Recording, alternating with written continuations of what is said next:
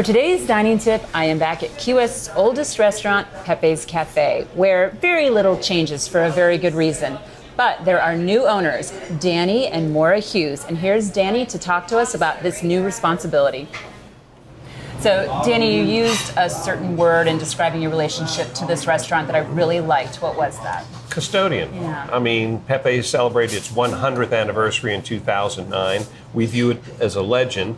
More, and I think that we are the custodians to bring it to the next 100 years. The same traditions that started back in 1909. And everything's fresh, not frozen, from seafood to salad dressing. The steaks are cut fresh every day. The oysters are shucked to order. You may have to wait a few minutes, but that's the way it should be. And fresh breads every day, fresh homemade soups every day. Amazing. So those things are going to remain intact. And because dining has changed since 1909, you do make little adjustments to accommodate new dietary considerations, preferences. What are some of those? Some of the things we're going to have to roll. We're rolling out more salads.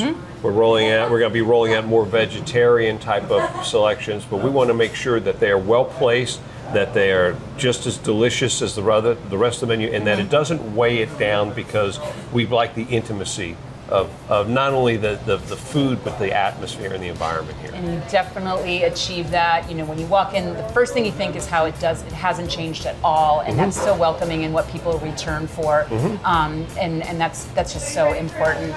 Well, congratulations for doing such a good job with such an important responsibility, and thank you for that. Thanks so much. Cheers. Thanks for coming by.